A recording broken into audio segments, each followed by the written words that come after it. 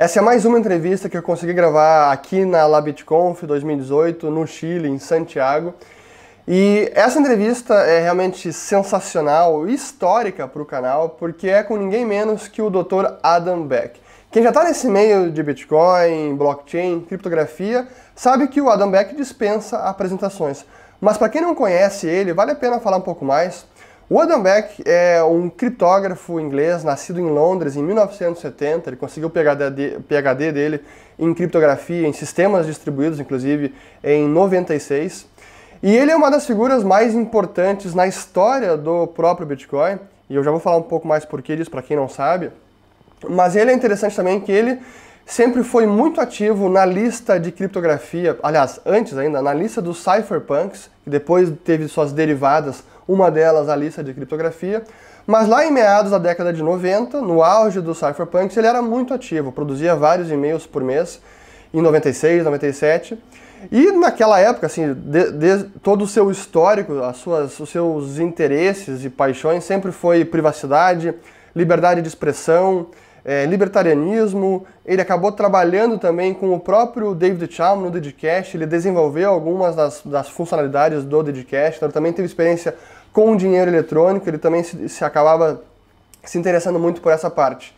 E o Adam Back tem um fato curioso também, que ele, pela questão de privacidade, criptografia e liberdade de expressão, ele acabou se envolvendo em toda a controvérsia no final da década de 90 nos Estados Unidos, com aquelas restrições e proibições de exportar criptografia para fora das fronteiras nos Estados Unidos, tanto que a criptografia fazia parte da lista de munições dos Estados Unidos, que é uma lista que proibia diversos produtos e artefatos que não poderiam ser enviados para fora da fronteira, porque eram ou armas de defesa ou produtos proibidos.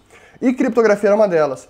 E aí o Adam Back teve uma sacada curiosa, interessante, onde ele imprimiu numa camiseta um algoritmo criptográfico e que quem vestisse essa camiseta e saísse das fronteiras americanas, ultrapassasse a fronteira, estaria infringindo justamente essa lei. Então essa foi uma maneira dele jocosa de desobediência civil para lutar contra essas leis de restrição de exportação de criptografia, que depois acabaram sendo muito flexibilizadas. Mas esse é um fato curioso na história do Adam Back.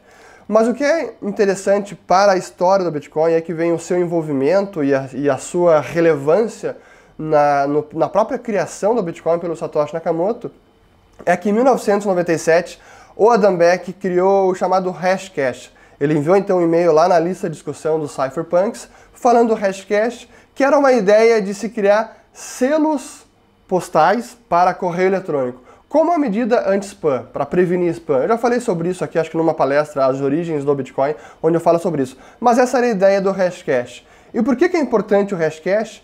É porque essa inovação, na verdade, foi a inspiração, serviu como inspiração para o Satoshi Nakamoto criar a função algorítmica da prova de trabalho. Então o HashCash é a inspiração para a prova de trabalho, o Proof of Work do Bitcoin, que é o coração da mineração. Então essa é a importância. E tanto é que o HashCash, ou melhor, o Adam Back, é uma das pouquíssimas pessoas citadas no paper do Satoshi Nakamoto. Lá quando foi divulgado, no dia 31 de outubro de 2008, uma das poucas referências que tem lá é o HashCash do Adam Back.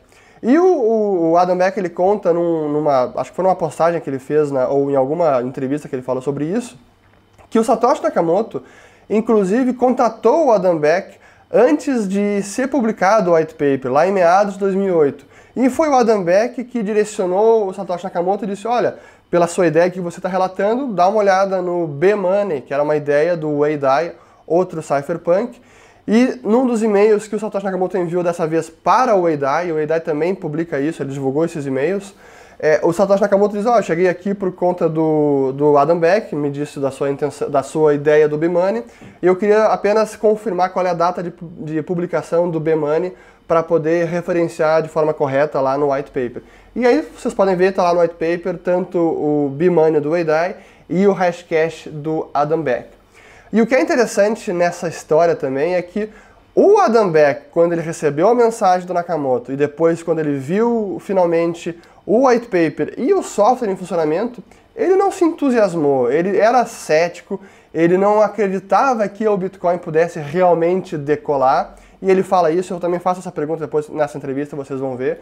Então ele demorou muito tempo até para realmente começar a se envolver com o Bitcoin. E isso apenas aconteceu lá em meados de 2013, como o próprio Adam Back, numa postagem no Bitcointalkorg, eu vou botar o link aqui embaixo, onde ele se apresenta até como um novato nesse mundo do Bitcoin, e ele fala qual é o seu histórico, o que ele fez, e que ele estava realmente começando a explorar e tentar entender um pouco mais sobre o Bitcoin.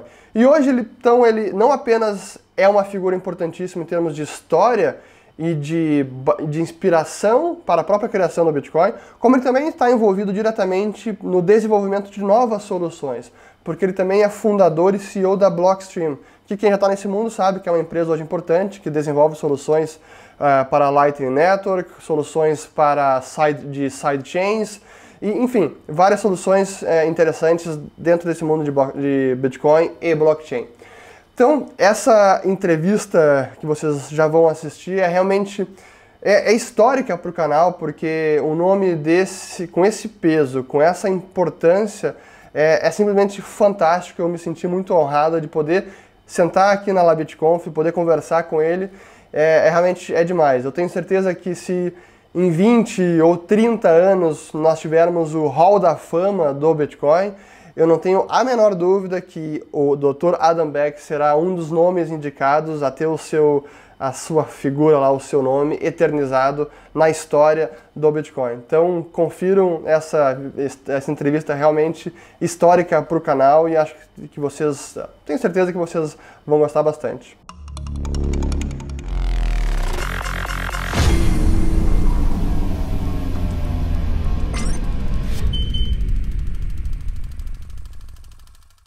Maybe some of the questions that I'd like to ask is about the beginning with Bitcoin. So, for example, what was your first reaction when Nakamoto sent you an email regarding Bitcoin, even before he published the white paper? So, I mean, it didn't occur to me that he would be that it would be an anonymous or pseudonym, because if you have some papers or source code for different systems online, once in a while people will email you to comment on them or send you their paper which is related in some way. So I thought, okay, it's another kind of email about this kind of topic, and I suggested that he could look at Wei Dai's B-Money, which is a quite related idea. And it seems that he contacted Wei Dai afterwards and asked him about B-Money and put a citation for B-Money into the paper. And I mean, in terms of the properties of the system, so how Finney installed it and did a lot of experiments, and I think is known to have done the first transaction in Bitcoin. And he sort of, explained what he did. He wrote up a summary of how it worked, and so more people participated in that discussion, which was in January, I think. And for context, like the previous electronic cash systems were very strong privacy and fungibility using cryptography, but they had the characteristic that it was a centralized system. Yeah. So it was a completely different trade-off. So, the privacy was strong because of the open transactions, the public transactions. Yeah. So I mean, so my first thought was, well, okay, it's good that it's decentralized, because we saw the previous centralized system, DigiCash system, shut down, not because of outside pressure, but because they failed, like they ran out of money on a business level. And so this system is decentralized, so it won't have that problem, but it's difficult to have this kind of cryptographic privacy in a decentralized system. You need a different cryptographic constructs, and it's much harder because there's no sort of signing key, because there are only anonymous participants like miners, and they're not necessarily persistent, they can change at will. So it's actually much more difficult to do. And so the lack of privacy was one thing that struck me, and the other thing is the security model is different. So in the centralized systems, you have normal digital signature levels of security, which is if you assume that the server's private key is not compromised, which is a big assumption, grant you, but this is the way people thought about these things, that basically it's sort of practically impossible for somebody to forge a signature. You know, it would take hundreds of years with a supercomputer or something. And with Bitcoin, that's not the case. So in public key cryptography, on even symmetric key cryptography, if you don't have the key, you have an enormous disadvantage, you know, astronomical disadvantage in work to break it. Whereas with Bitcoin, the balance between somebody who might want to attack the system and somebody who wants to use it and benefit from it and contribute is 50-50. I mean, it's whoever puts more effort in. And so from a normal kind of security model point of view, that's quite novel, and it feels like weaker, you know.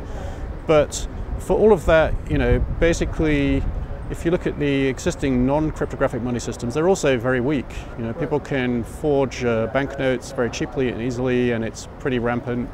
And governments can, you know, inflate it, and so basically, if you come down to it, money works because people need and want it to work, and they live with its limitations. And so Bitcoin, you know, solves real problems because it's decentralized. It had kind of weak privacy, and you know, so there is a paper that somebody had published in, I think it was like 93 or something, called Auditable Electronic Cash by Sander and Tashmar, and that cash system had no private key, so it would be possible to use it in a Bitcoin-like system. So that was my other thought. So, well, why didn't he use that paper? So, you know, one reason would be, well, I maybe didn't know about it because it's more esoteric. Like Bitcoin uses robust and simple established cryptography, which is the right thing to do if you're trying to design a secure system. But there's another problem with that paper, which is it's expensive. Like the transactions become tens of kilobytes, and actually ZeroCoin, which is a much more recent paper, is an optimization of that paper. They cite that paper, so they had the same idea that they could use that kind of technique for Bitcoin. So it's using like zero knowledge, set membership proofs and things. And if I understand correctly, initially when the software was released, the white paper and the software was released in 2009, you were not very enthusiastic about it. You were perhaps kind of skeptical. What, if I understand correctly, please do correct me, but what made you change your mind and that Bitcoin could really function and scale? Well, I mean, I thought it was, so I wouldn't say I was skeptical that it could work, but it wasn't clear that it would take off, like it would bootstrap and get a network effect and achieve a price. Because, you know, for some years there was basically no price, and the people that were trading things were doing it on a novelty basis, right? The 50,000 Bitcoin pizza and stuff like that. So, but I mean, I had a reason to suppose that it could bootstrap, which is that myself and a number of people participated in a previous attempt to bootstrap DigiCash's demo system. So they had a demo server that they set up, and they promised it would only have 1 million coins, which they called cyberbucks, and so they said, well, we'll operate this as a service, and if you want some coins, just email us and we'll send you some. And so a few people thought, well, if we sell things, and because they're cyberbucks, people thought, well, let's pretend they're worth $1. So they would sell like t-shirts and different things, that we could create a value in what was supposed to be a demo system. So the concept of trying to bootstrap it by, you know, enthusiast community effort was something I saw and I even participated in. So, you know, I could see that maybe that could work for Bitcoin. Like what happened the previous time is they went bankrupt right around the middle of this experiment, so we didn't see the conclusion. So I guess, you know, from my perspective, I was like, well, it's very interesting that somebody has made a deployable system. Previous systems were designs typically that weren't implemented, like B-Money and BitGold. They hadn't been implemented. And I think many people took the lesson from DigiCash that the reason it shut, because it shut down, a practical system would have to be decentralized, because we'd seen a centralized system fail. So that was good. Not so good was the kind of weaker security model, but it seemed to be necessary. Like there was no obvious better way to do it. And the question mark, like, will it bootstrap? So it took a few years, but as people saw, like, wow, Bitcoin got into the news because it was $1 or something. When things like that happen, or then $100 and so on, people start to think, well, it's not a question anymore. It has bootstrapped, right? And so, and then there started to be exchanges and things, so it became easier to buy Bitcoin for a defined price. So fast forward to today, and now we're discussing scalability, security, and also privacy. Yeah. And your last panel here at Labitconf, you were talking about privacy.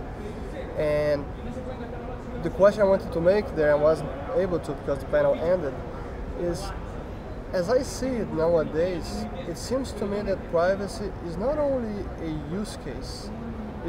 For me, it's more related to security of the network, not only as personal security for people using the system, but also in terms of if transactions can be somehow censored or coins can be tainted and they cannot be processed and confirmed by the network, it might even damage fungibility and perhaps even in an extreme case make the whole system collapse. So I see privacy related to security of the system as well. We also have this view of privacy. Yeah, I mean, I think that's, with the previous systems, they had basically cryptographic fungibility. So the guarantee that, so in the DigiCash case, it's kind of an interesting piece of cryptography. It's actually very simple in the way it works, but it was something that David Chaum had invented, this blind signature thing, which he came up with in 1985, but it took some years to start a company and try to adopt it. But if I would withdraw a coin from the bank and hand it to you, you'd have to deposit it in the bank straight away to prevent double spending.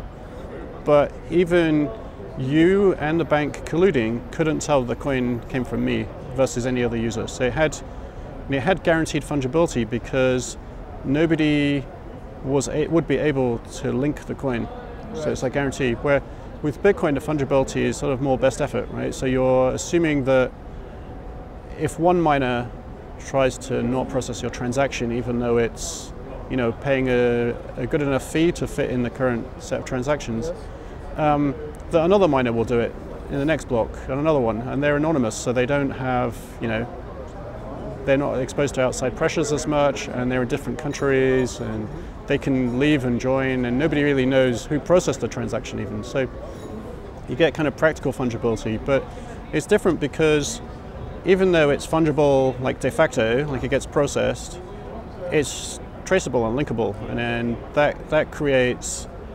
in practice fungibility problems with Bitcoin already. Some exchanges and service providers will reject merchants. They don't like the type of business they're doing, and you're not even talking about illegal things, just things people have, grey market things, or pornography, or marijuana, things which may be legal in specific places, but they choose not to process. And so, I think with Bitcoin you have the opportunity to avoid that problem because you can be your own merchant. You can, run your own web store. You can run your own Lightning, tablet with Lightning on it, and BTC Pay Server, which is a new service that allows you to run it for yourself. But coming back to fungibility, I think it's, it would help Bitcoin to have stronger fungibility because it would prevent some of these problems. And to your point about potential for fungibility breakdown, I mean, I think that could potentially escalate to be a problem. If you go back to the hundreds of years ago, the first fungibility legal precedents, basically somebody, there's a Scottish one, right? So this merchant sent some banknotes in the post. They didn't arrive. They turned up at the bank, and he tried to sue to get them back. And the court said, okay. So the court said we can't do that because it would damage the currency. It would impact the ability to do business because everybody would be scared to accept money without rushing to the bank and checking if it's okay. So that could be a problem for Bitcoin, right? If people wouldn't accept your money unless it satisfied some service that says whether it's tainted or not, you could end up with several classes of coins which are trading at a discount or you can't spend or something like that. So I think fungibility is important for just functioning of money, but also privacy is a pretty important thing for lots of reasons. Companies want confidentiality, individuals want privacy for safety, and so he talks about confidential transactions, which we implemented in the Liquid sidechain.